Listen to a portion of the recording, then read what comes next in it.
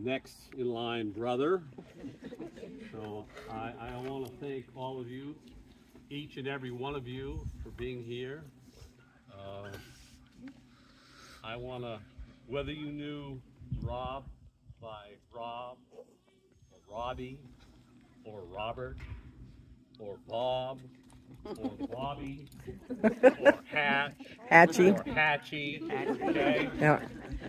We all know him one way, shape, or form, okay? And I'm sure he's here with us now, thanking each of you for being a part of his life and being here. I want to thank Rob for being my older brother. He kind of led the way in our family. There was 7 of us kids.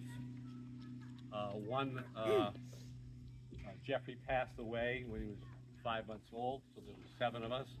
And he started off. He led the way. So I want to thank Rob for being there for me, showing me certain things, okay? Showing me and sticking up for me, okay? I remember when I was in kindergarten, the teacher accused me of whistling, in school whistling. And I told the teacher, I don't know how to whistle. She didn't believe me. So I said, well, go ask my brother, Rob. He's in 1st grade. Right up there, I think Mrs. Turley was a teacher. So I can picture it now. We're out in the hallway. He knocks on the door. Can you send Rob Hatch out here? So Rob comes out. Can your brother, we thought he was whistling, you know, can he whistle? Nope, he doesn't know how to whistle. He just... So thank you, Rob, for sticking up for me. I didn't get in trouble for whistling, okay?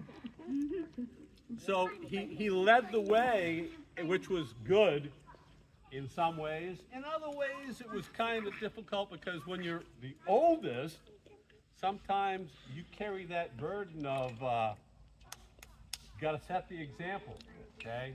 And me being the second, I appreciate Rob for being there and taking the brunt of some of those issues that I or our brothers and sister may have caused. But Rob, you should have done that. You're the oldest. You know, you should have told your brothers and sisters. You know, you got to set the example. So I looked up to Rob. He led the way for us kids. So I appreciate him, and I want to pretend that I am my father, and my father loved you. My father loved you, Rob, even though you didn't hear it enough. He loved you, and he appreciated all the things that you had done in your life, helping, you know, with roofing and with the house and the chores and doing this and plowing and driving.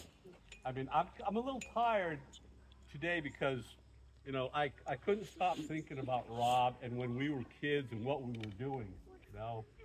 So my mother appreciated Rob. She would say, I love you, Robbie. You know, he had done a lot of things. He had done construction and built a craft shop for her and a patio. So I just want to recognize him for being there and showing us kids, you know, which way to go, okay? So thank you, Rob, for being my older brother. I appreciate and love you very much, okay? And we'll all see you soon.